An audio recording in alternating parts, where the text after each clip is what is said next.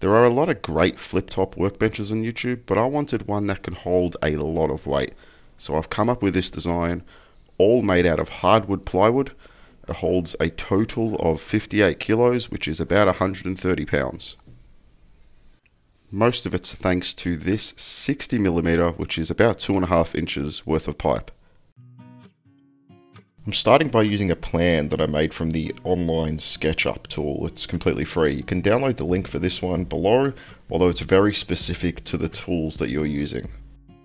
This model uses 2 full sheets of plywood. You can see there's a bit of a gap left over on the second one. That's for future modifications. I've also printed out the final product. It's good to have color codes in your diagrams, especially when you've got a lot of parts that are going to be sandwiched together. Rough cuts never have to be super accurate, but it's always good to at least get it square. I am cutting a little bit oversized to accommodate for the curve of the blade.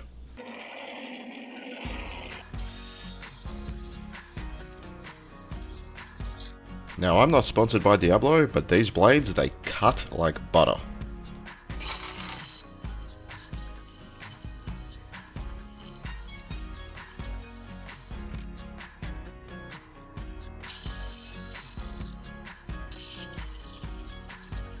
Pre-cutting and labeling all my parts is a much better way to keep inventory.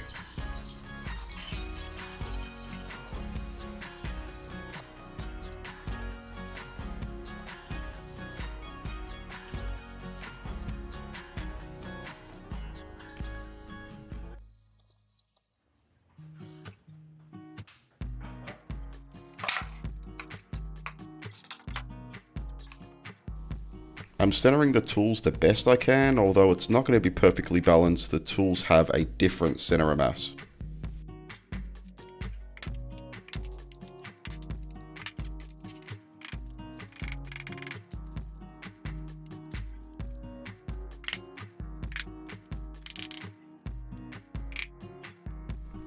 And fairly obviously, pre-drilling both parts ensures that the all thread that I'm using will line up.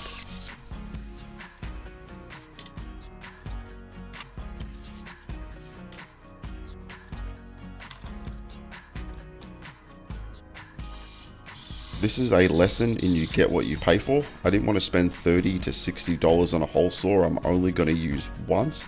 This is a hole saw kit. Each different diameter sits within those grooves and it is complete trash.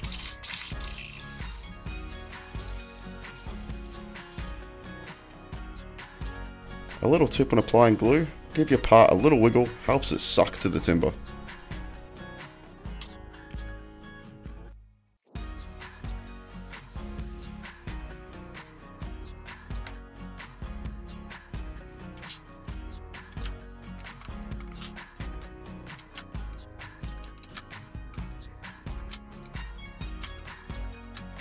I was fairly disappointed with this nail gun. This is only hardwood plywood, it's not solid hardwood. I am using the longest nails that this unit can carry, but still it didn't drive them all the way through. I'm gonna have to come back with a hammer.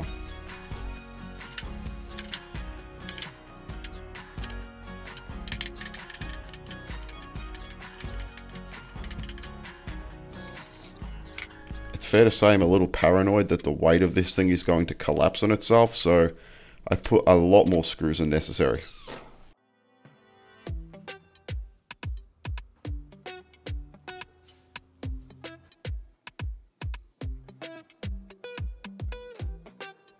With the parts pre-cut, it's one big Lego set.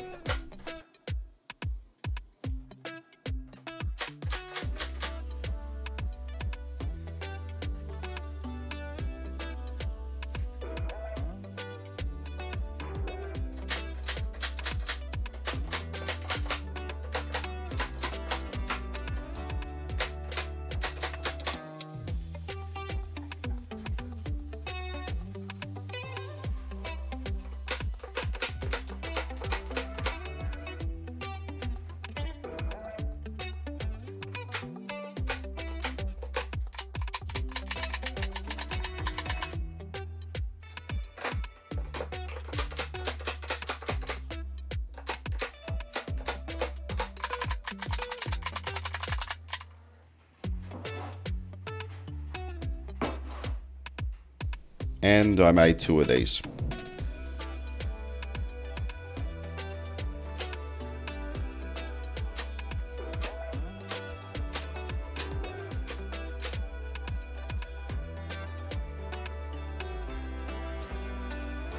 I'm not taking any chances with the frame wandering around while I drill it to the base. I'm using a shorter nail now, seems to go through fine.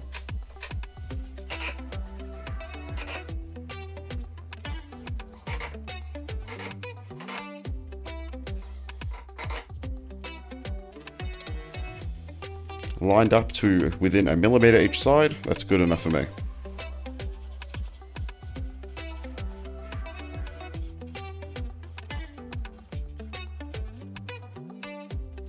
I'm putting 3 coach screws in each side of the base, helps it tie it to the frame.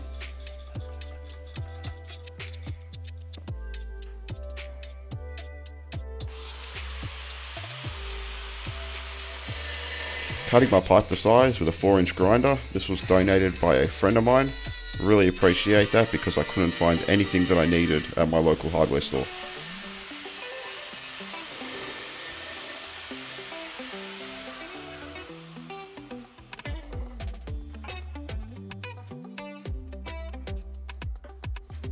Attaching the top to the frame was a little tricky.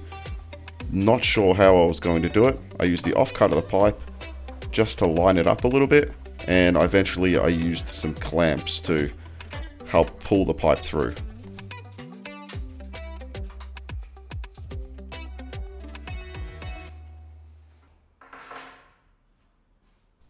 An M10 bolt with washer and nut on each side prevents the table from racking.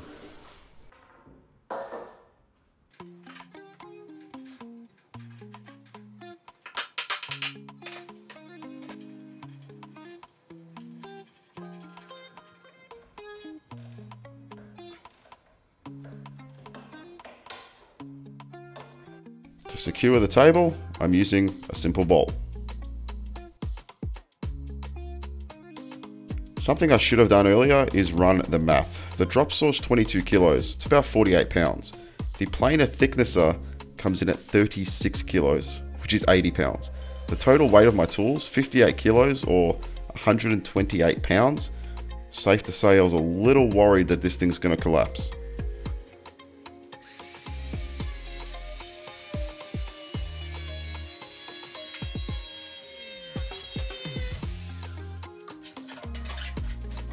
It was much cheaper to use all thread for this application, then I can just cut it to size.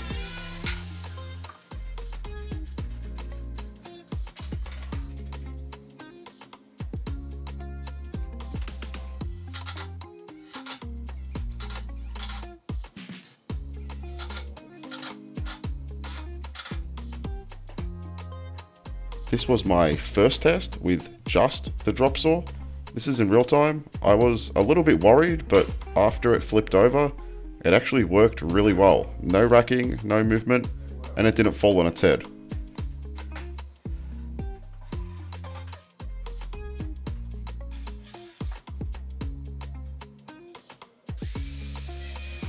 We can rinse and repeat for the planer thicknesser.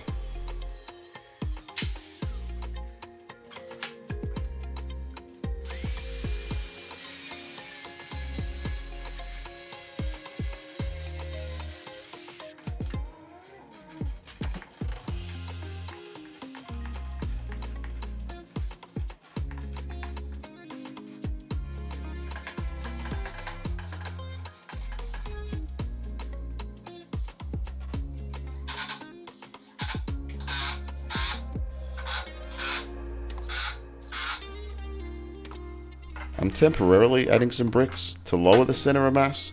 I ended up removing these. There wasn't any real risk of the table flipping over.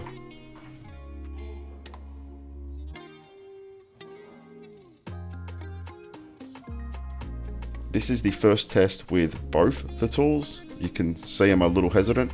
It turns out this is a lot easier to flip when you have a tool on each side. It helps counterbalance a little bit.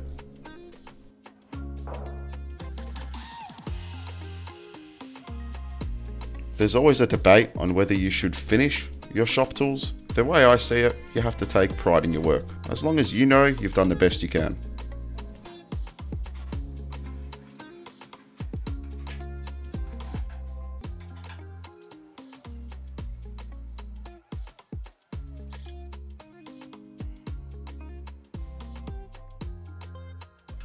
There's no point making a build video without showing a test. I'm going to let this one play out. Thanks guys for watching. You can see the link in the description for the plans that I made, as well as the SketchUp file itself.